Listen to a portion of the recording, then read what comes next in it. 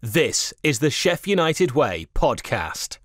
We'd now like to welcome a member of the Blades family. Born in Sheffield, a man who grew up supporting the club he would go on to play for with distinction. He could play anywhere across the outfield, could place or smash a penalty, never shirked a tackle, and alongside his good friend Dame Whitehouse, he was our representative on the pitch, a fan who had the talent to make it in the red and white. It is Mitchum David Ward. How you doing today, Mitch? I'm good, thank you. Nice to see you guys. Lovely to speak to you. Well, we're going to cover everything we possibly can Blades related. We've already had the chance to actually speak to you earlier on in the season. You're doing that wonderful work in the executive boxes. We might touch on that a bit later. And every time I'm about to talk to you, you're on the cusp of going away to play golf. So tell me you're not about to do that again. Yes, we are. Yes, I'm away tomorrow. We're going to Mias with some friends of mine. We've got five days golfing. Fantastic. Well, I hope it's a great time. Let's go all the way back to the start before we bring in Nick. How did you come to sign with Sheffield United as a boy? It started playing for a team called Junior Reds at about under sevens. And then that carried on all the way till about under nines, under tens, and then we ended up. Sheffield United approached the manager who I used to play for at the time and asked us to see if we wanted to join Junior Blades. So we ended up swapping his name to Junior Blades, kept the same team, and ended up going through the ranks like that until I got to 15. Fantastic.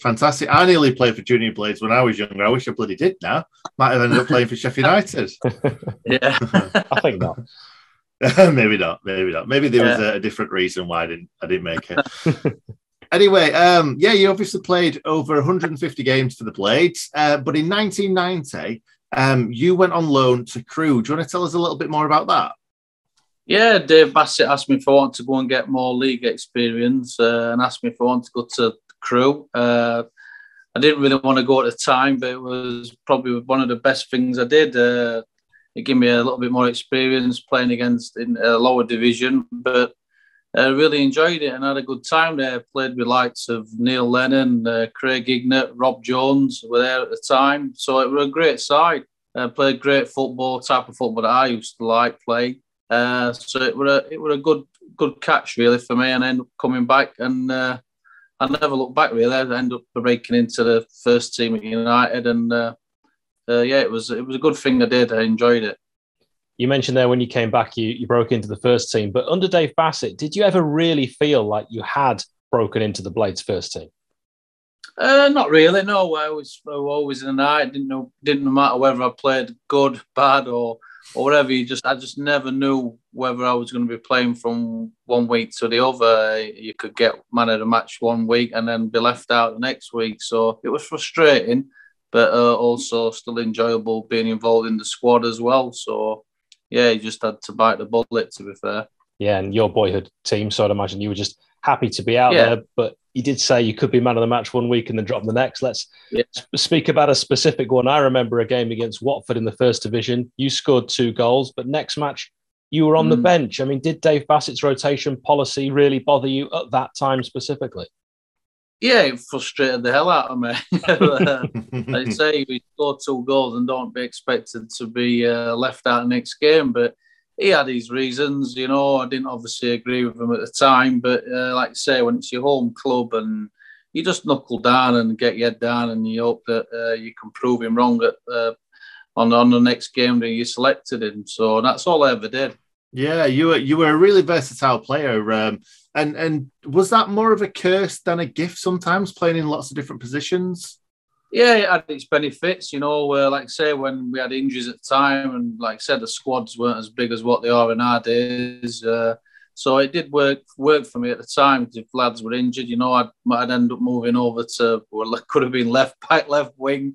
You know, I played everywhere but in the net. So yeah, but like you say, it's nice as a player when you get a regular position and you get in a regular run at it. You do feel more comfortable and more confident as well. So yeah. It was frustrating at times. Yeah. Let's talk about some of the highs during your time at the Blades. If you had to pick one great game out of all of them that you enjoyed the most, what would you be picking? It's a strange one, really. I would say the Blackburn quarter-final one, which is a funny story, because he'd left me out, like you were saying. I played the week before, played really well, and he left me out for the game. I was actually on the bench that night, and one of the lads got injured early doors, and I managed to get on and end up scoring 2 goals and a goal in scoring a penalty as well. So it was an incredible night, obviously, to get through that. It was quarter-final FA Cup, which obviously took us through to the famous Sheffield derby at Wembley. So yeah, I'd have thought that one. It was a fantastic atmosphere that night, full house, and luckily I managed to get on after about 10 minutes. So it was a great night for me. That I could literally relive those kind of memories all day. Yeah. Great times. And Mitch, I got a little word in my ear about this, so you might have to elaborate. But all I was told was make sure Mitch tells you about John Bailey before the team's last game of the season against Norwich before you flew to Magaluf. Yeah, we had a game at the last match of the season. We'd planned to go to Magaluf, the day after. But our Kendall, as he did, we always quite calm team talks before the game, mentioned that he didn't want to hear of any of us mention about us going to Magaluf or going away. He wanted us to finish the game off and get 3 points on that last match, and he didn't want to hear nothing about the holiday until after the game. And then John Bales walks out the staff room with his Speedos on and his armbands on. just as he says it. So it just broke the ice, and that, you can imagine in the dressing room, everybody bursting out laughing, and that was his team talk, and that's how it worked, with Bales, Adrian Heath, that backroom staff were incredible, So it was tremendous days then. Brilliant. Going into this question quite well now, who were the characters in that Sheffield United, the time that you were there in the dressing room? We had quite a few, to be fair. I mean, we had obviously the Sheffield lads, Carl Bradshaw, Dane Whitehouse. Obviously, Chris Wilder was there, but previous manager. Jamie Oyland, they were all the Sheffield lads, sort of thing. And then obviously you had the other guys, Blakey, John Gannon, Trace, Glyn Hodges. We had a fantastic bunch, and we just clicked as a group, to be fair. It was just good times, and we all looked after one another on and off the pitch as well. We had such a camaraderie on it. We were a fantastic squad, to be fair. Yeah, I'll second that. So Northerners and Southerners, it seems. Yeah. It took some time. To bed in, but obviously we had to put his foot down with him a few times in training and. End of season tours, we had us roused. Don't worry about that. Let's just touch on that. End of season tours. I mean, there's bound to be some stories because you went to some bizarre places. Yeah, I mean, oh my God, I remember once where I think we were only going to Fuengirola. That's where I'm not far from there tomorrow, and we ended up getting thrown off plane one year. Hopefully not while I was travelling. It split us up in 2 groups, and Derek French, the physio, had one group, which was supposed to have been the well-behaved lads, and Dave Bassett took the other group, and I think myself, Billy Whitehurst, John Barnes, John Greaves, we all ended up getting thrown off the plane because Billy decided to do a team talk on the screen on the aeroplane, which the captain weren't too happy about, so we ended up getting thrown off plane. I remember reading somewhere that you went somewhere else bizarre. I can't remember exactly where it was. In the Middle East, it might have been, or Kuwait or Iran or somewhere like that. Did you go somewhere like that? Yeah, that was with Howard Kendall. Yeah, we went there with Viv Busby and Adrian Heath. The chairman, Charles Green, and Mike McDonald came out with us as well. It was good. It was a fantastic tour, to be fair. It was brilliant. Where was it exactly that you went? It was like towards Dubai, that way. And we played a few teams around there. And we did about three tours around there, and all in small areas. small cities around there, and it was a fantastic tour. Too hot though. Yeah, too hot. But you went before, I would imagine everyone was going there on their holidays. You were there before it was cool. Oh, yeah, without a doubt, yeah. Like I say, we didn't do much training there because the altitude was so hot. It was incredible to train. We played at the night time, and I think it was like 105 degrees at night when we played. So we've never, ever played anything like that before. So it was a new experience for me and all the lads, to be fair. Yeah, I mean, Nick always tells me, don't make the interviews about yourself. But I will just say, Here we go. Well, it's a chance to say I can relate. I have played football in over 50 degrees when I was in Afghanistan, and it was unreal. And I'd never want to do it again. I don't know how anyone gets anything done in those kind of it's difficult. Totally different football. Yeah, completely different. Completely. It was walking football when I was in my 20s. Now we are going to get back to Sheffield United, but let's set the record straight. I want to give you an opportunity to apologise to me because that shirt there was a birthday gift for me on my birthday, 25th of November, 1997. That just happens to be, Mitch, the date that you were sold to Everton. I'll remind you, that's on my birthday. I apologise for that. It weren't like Mitch were your favourite player or anything, was it, Hal? It wasn't like Mitch was my favourite player, and I found out about it was the worst way possible. My geography teacher said to me, he said to me at school, he's like, Sheffield have sold a couple of players. And I was like, it's Sheffield United. And as long as one of them isn't Mitch Ward, I'm okay with it. And he went, yeah, that's it, Mitch Ward. I was like, it was. I mean, obviously, it was a funny one for me, to be fair. I knew I had a feeling that Howard had approached me before and said he was interested in taking me to Everton. But when it really happens, it's a bit of a shock, to be fair. I think Charles Green at the time couldn't wait for me to leave. He more or less pushed me out the door. But I said to him, if the contract weren't right for me and things weren't right for me, then I weren't going nowhere. But obviously, the move, they signed me on a 4.5-year contract, and it was just something I couldn't turn down. Like I say, it's a short career, and it was. I got on so well with Howard Kendall for the 18 months he was at United. I just couldn't turn it down. It was just a massive move back in the Premiership.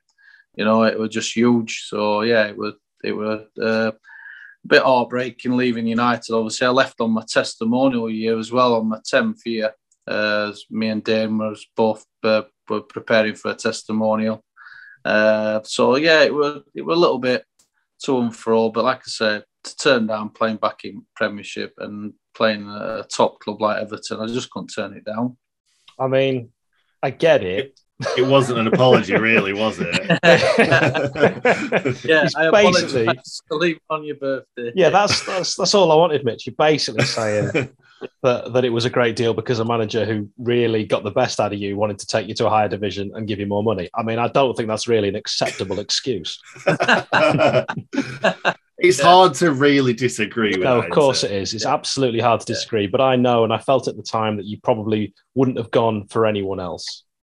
Yeah. No, like I said, the minute Howard came in for the first week, I bonded with Howard straight away. And obviously, they'd done their own work before they came in. Adrian Heath and Viv Buzz had been watching us for a long time before they came in. And they knew the way I like to play would suit, obviously, how Howard's teams have always played. So, yeah, it just made me feel so confident, that we're going to be playing week in, week out.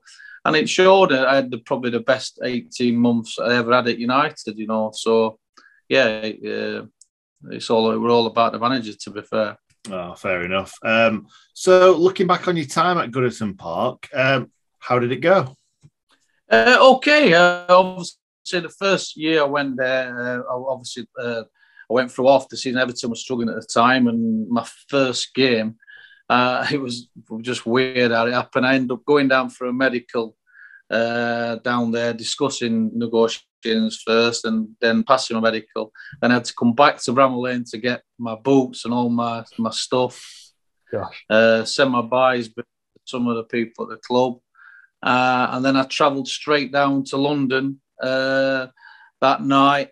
ended up playing at Chelsea. My first game was Chelsea away, playing against Mark Hughes and Violi, I think, up front. So welcome to Premier League. And then my second game was Liverpool at Anfield. I remember that one. I had two crackers to start off with. But yeah, I loved it. I had a fantastic year with Howard. We stayed up. And then obviously Howard fell out with Peter Johnson at the time, who was the chairman there, and decided to let him go, having promised him he would give him the money to back the team for the year after. But and then obviously things went pear really. After that, I ended up playing for Walter Smith for a while. I broke my ankle, which didn't help me. I broke my ankle against Newcastle at Goodison. And that set me back. I missed pre-season with Walter Smith, which all players will tell you. If you miss pre-season under a new manager that comes in, you're no good to anybody when you're injured. I don't care what anybody says. Well, if you're injured, you're no good to no one. And our pre-season is such a massive thing before the season starts, you know. And I missed out on that, but managed to get back in the team once I got back fit, and ended up playing about 30 odd games for Walter, you know, and I was in and out of the side again, and just decided that I wanted first team football. I was at that age where I was playing in and out. There was an interest again from Dave Bassett wanting to take me back to Barnsley, but I had about 2.5 years, nearly 3 years at Everton, so I enjoyed my time there. But I wanted to be playing, and I weren't playing, and players will tell you it weren't about the money for me. I wanted to be playing. My whole week was built up to play on a Saturday, not on a Thursday night at some empty ground, you know, in the reserves. So yeah, I wanted to play. Absolutely. And I remember at the time when Howard left and Walter came in, and Walter had his favourites like Alec Cleland, who was playing the same position as you. That's tough. Yeah, Alex Cleland. I mean, it was a funny one for Alex because Alex got released by Walter and he came to Everton, you know. And then Walter followed him, so he had a bit of a mare with that one. But I thought he liked him. I assumed he'd liked him. I didn't know that. Yeah, I never fell out with Walter. You know, he was a great guy. He was spot on with me. But it was a new manager. He didn't really want, and no managers that come in, they want their own players. And I think there was only probably me and Don Hutchinson left in the Howard squad by the time he'd done. Like all this following revolution came in, and you know, quite a lot of Scottish lads came in, and they just wanted their own players. It was nothing to do with me. It was just he wanted his own men, and I had a chat with him, and it was fine with me. It could have been funny with me. It could have been awkward with me. It made me train with the young lads or whatever, but he didn't. He made me feel involved with the squad, and he said, if anything comes up for you, then I won't stop you, which I couldn't ask for no more than that, to be honest. Yeah, that's fair. And that's all you ever want from a manager. Mitch, you played under 3 very different managers with incredible CVs. We'll just say their names, and you please tell us a little story, a memory, or an overall experience about each. Let's start with Dave Bassett. Oh, Dave Bassett, obviously, he just knew how to get the best out of players, you know. There were no short corners with him. He'd go deep on you if he wanted to get the best out of you. He'd hit a nerve, but that's how he was, you know. I remember once him dragging me in one day and telling me how bad I was, and he were thinking of releasing me and this, that and other, and he ended up playing me on the Saturday. He said, I'm going to play on the Saturday, though, but I've been thinking of getting rid of you. And I walked out of the room and scratched my head and thinking, what the bloody hell's he just told me I'm crap for? But he's playing me on Saturday. And I thought, right, I'll show him. And I ended up going out and scoring a goal on Saturday, and we won 3-0. And then afterwards, I'm thinking, that's why he done it. You know, tremendous management from him. You know, that's what he will like. Do you think when you look back at it now, it was all that scratching your head with Dave Bassett that the reason you don't have quite the same head of hair? Yeah, probably. Yeah, probably. There's no need for that. Or getting married and having kids, guys. Actually, while we're talking about Dave Bassett, you know, you obviously went back to work with him at Barnsley. Was there ever like a bit of trepidation? You thinking you might do the same to me again? You might drop me. You might pick me. You might drop me again. No, it was totally different. When I'd been gone back from obviously Everton, went back I'd spoke to him, and we had a good chat about what happened before I signed. I said, look, I don't want the same as what happened at United. If I'm coming, I want to be playing regular football. And he said, yeah, definitely. He said, you'll be vice captain at the club, and Chris Morgan was captain at the time, local boy. I said, yeah, that's fine, no problem. And yeah, there were a different feeling about him. I think Dave was a different manager then as well to what he was at United. They were a different style of football. They had different players, so he had to adapt himself. He changed himself because we had likes of Neil Shipley there, Bruce Dyer. You know, there were good footballers there at the time. Craig Ignat, all footballers, not physical, running into channels. You know, it were tidy, good football. So yeah, it was totally different. Some names in there. Lots of ex-Blades. I was just thinking that in there as well. Bruce Dyer, Chris Morgan, Neil Shipley. Yeah, I know. Yeah, when you look back when they ended up moving on and all went on to play for United, so I pushed them that way. That's top man. I say it's a good club. Go and play. all decent players as well. All had good times at Sheffield United. So yeah, thank you for that, Mitch. We appreciate Agent that. Ward. Yeah, we appreciate that. All right, let's give you another name. While we're talking about Barnsley, another manager who managed both the Blades and Barnsley. What was it like working with Nigel Spackman? Yeah, it's a strange one, really, because obviously Howard brought him in as a player at the time and put him amongst the staff at United as well. But I felt like I knew him as a player, you know, and I knew him as a person. And again, when he took over at Barnsley, I got on great with Nigel. I didn't have a problem with him at all. And he appreciated it. Obviously, he'd seen me play for United under Howard, and he knew what I could do. So, yeah, it worked perfect, to be honest. Yeah, so what are your memories of Howard Kendall? Obviously, we've spoken about him a little bit, and you got on with him really well. Anything else to add? Yeah, he was just a fantastic, not just a manager, a fantastic guy as well. Great person, you know, great man-manager. And never often you saw him lose his rag. It was totally different to Dave Bassett. He'd just have to look at you and you knew that you'd not performed, or he'd just say, come and see me Monday morning, explain why you played so badly or whatever. So he made you stew on it over a weekend. He'd ruin your weekend. But then he was different with it. He had a bit of class about him, and he knew he's managed world-class players all his career. So, but just a totally different setup to how we played. The training totally changed. Short-sided games, everything short, quick, fast, all football sessions. Everything was running with a ball, never without a ball. The ball was involved all the time. Things just changed, and it were perfect for me. Absolutely perfect. Just a perfect guy, perfect backroom staff. They all joined in training every day with us. That's Adrian, Evie, Busby, Bales, the gaffer himself.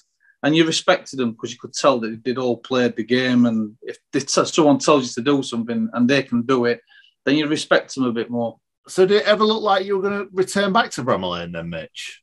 Yeah, there were a time where I nearly came back, and I was trying to get back, and that was under Adrian Heath. I was at Everton, and Adrian Heath had made an inquiry over me about to Walter Smith. Walter Smith told me that they were interested in him. And for some reason, I don't know if it got stopped from somebody above Adrian or what, but it just didn't quite happen. And I know Dave Bassett was interested in taking me to Barnsley's, but if I'm honest, I was hanging fire until United had approached me. I'd absolutely loved to have come back and had another run at United and probably see my career out there, to be honest. Don't say these things. How does that make you feel, Hal? Honestly, yeah. I want to cry. Yeah, I don't know who it was. I never found out who it was, and I'd love to have found out who blocked it. But something from United's side decided they didn't want to go ahead with it. I don't know, but I was gutted. Hal, you could have been a Barnsley fan, couldn't you? You could have gone and watched Barnsley instead. Well, I did the next best thing, Nick, because as you know, I lived in York. And I decided when Mitch went to York, I would sponsor him for the season. And that's exactly where we are next. York City came, your final club, a good season for you personally. I thought you played very well. You were then a central midfielder, as I believe you had been at Barnsley. I never got your match shirt or anything. So we need to talk about why you left so abruptly. Yeah, just to be honest, when I went there, I was part thinking whether to retire or not, and it was actually Paul Stancliffe, obviously old ex-United player. And Paul asked me do you want to come and do a year at York? I said, look, I'll come, but obviously I can't train every day. I'm not. I'd have to obviously play it game by game sort of thing because I was struggling with my ankle at the time. And they were brilliant with me. Chris Brass, Lee Norgan, who was there at the time. They just said, yeah, come along. And I went there for a couple of weeks. I thought I'll just go and train there for a bit and see how it feels. And I was fine. My ankle was standing up and, and decided to sign a year. Just signed a year with them and said, yeah, I'll see how it goes. And I loved it. I actually loved it. It was fine. There were likes of John Parkin there as well, who'd been at Barnsley with me as well. So, yeah, I enjoyed it, but I ended up just leaving in the end. I had a bit of I was struggling with my ankle towards the end of the season, and I just didn't want to be sat on the bench or playing odd games and not being able to train. I got frustrated, to be honest, and ended up telling Chris I wanted to leave, to be honest. So can't believe, Mitch, top of your list wasn't the McGill family going, listen, I am going to leave just before the end of the season, but the number one thing is that lovely young man who sponsored me. Make sure he gets this signed shirt. Yeah, the chairman was fantastic with me. He was brilliant. He was really good, and I just said to him, look, I'm really struggling to perform on the Saturday as well. Now I started getting pains in my ankle. I could play, but it was the day after. It was the reaction day after. I struggled so bad, and I just said I'm going to have to call it a day. So and it was the best thing I did, to be fair. But I ended up my ankles would have been worse than what they are now. So you're wanting him to play on just for a shirt, Hal? That's a horrible thing. Your favourite player, and you're wanting that to happen to him. I mean, I did not say that. All I was saying was, as Mitch decided to end it earlier. Yeah, I actually don't know what happened to my Yorkshires. I don't think I actually collected them at end. There's only two I never got. Do you know what? Knowing York and the cash strap situation they were in, they probably just signed other players with the surname Ward and just gave them the shirt. I never got it. No. We're never going to hear the end of this. I've heard this story, Mitch, about 4 or 5 times already. So I think I've got an inkling here, Mitch. But throughout your entire career, who is your favourite manager to have worked under? Yeah, I think you've nailed it. I think Howard was the best I've ever worked under, without a doubt. No question. Yeah, had to be. I think that the form we saw you in 96, 97 was Mitch Ward. And I think if you'd been given opportunity to regularly play, let's say Howard had been your manager for longer, or that Dave had seen you in that position because you were playing right back or right wing, you were taking all the penalties, and you were just on fire that season. Yeah, I think obviously I got a connection with it was Chris Short there as right back at the time as well. There were David White, Chris Short, Baborskis came in as well later on. But yeah, he's. I just felt so comfortable in the way we played, and it was definitely the best 18 months I'd had at United, and I was on top of my game then. And like I say, it worked in my favour. To be fair, I ended up getting a move to one of the big clubs, which I always wanted to try and do. Try and get back in the Premiership, whether it had been with United or moving on, and I managed to do that, and it worked out fantastic for me. All right, so Hal's weird question time. You had a celebration with Don Hutchison, which I'll just try and do now, which was, hang on. What was all that about? Yeah, I've no idea. Do you remember it though? No idea. I think it was just a moment, a spur of the moment. I think Don used to do some strange things when we scored goals, so I don't know.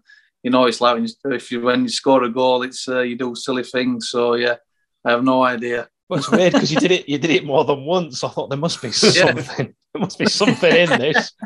All right, we'll talk about goal celebrations. You created the Cristiano Ronaldo celebration without you even knowing. That goal you scored against Ipswich with your left foot, where you just volley smashed it in. you ran away and you kind of turned around and pointed to the back of your shirt, and then your arms down by your side. Ronaldo, obviously inspired by Mitch Ward. Fact.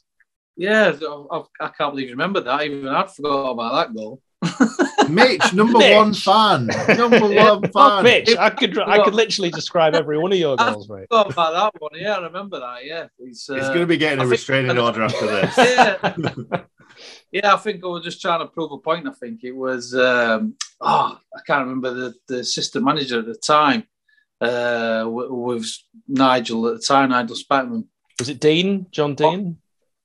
Not John Dean. No, it was. Help me, Nick. It was. This is your era as well, mate. You're in with me. Yeah, can't remember him. He used to work under Joe Royal. Joe Royal's assistant. Oh yeah, Derek Fitzsacker. Not Fitzsackler. It was the other one. Oh no, I can't get his name. I'm going to leave you with one there. Thanks, mate. He's worked under Joe Royal for years. I can't remember his name. We'll figure that out. Well, you didn't like him. Is that where this is going? No, it was a bit of an argument before the game. I think it was before the game, something in a warm up or something, and I ended up scoring a goal. And I was pointing at him. To be fair, Willie Donahue. That's it, Willie Donahue. Willie Donahue. Nice. Yeah, I was pointing at me to him. So. Just to prove a point. It would have worked better. I think it was the days before names on the back of the shirt. So I think you're just pointing at 14. Pointing going, sub. But as I've just asked you about that goal, and we are going to let you go in a moment for a number of reasons, but one of the main ones is that goal against Ipswich. Absolutely fantastic goal. But do you have a favourite goal or one goal that you scored in your whole career? I would probably say I would probably say the second goal in the quarter-final FA Cup. I think that was against Blackburn. Yeah, I think that's probably not the sweetest of strikes, but just it was such an important goal to get us back in the game. It got us back at 2-2 to take us into extra time. So, I think that one probably the best one I've scored. Probably one of the best atmospheres at Bramall Lane for a long, long time, that game. Absolutely was. What are you up to these days, mate? Working with my brother-in-law at the moment. We're doing resin-bound drives and stuff like that. I need my drive done. Decorative stuff. So it's been okay, yeah. Started off helping him out and just doing a bit for him, and then ended up... going nearly full time with him, so fantastic. And it pays for the golfing holidays, for the golf, as does the executive box work as well. Yeah. It sounds like I say I was good at games anyway. It was Carl Bradshaw that got me on board with that. I used to go to games with my dad and watch the games, and he said, "Do you want to get involved doing corporate?" And I give it a go, and it's been good. It's been good. I enjoy it. It's different. We were able to watch the game, which is good. At first, we weren't watching the game, which frustrated me. No, I'm enjoying it. It's my second year doing it. Obviously, we had the break with the COVID and stuff, but everything's getting back to normal. Brilliant. Well, Mitch Ward, we've really enjoyed this. All you need to do now is obviously source me a signed York City shirt from. Don't worry. Contact Mr. Gill. We'll do something. Hopefully, we'll see you again, Nick and I, because it's been great catching up with you whenever we have at beautiful downtown Bramall Lane. Thanks again. No problem. Thank you, lads. Thanks, Mitch.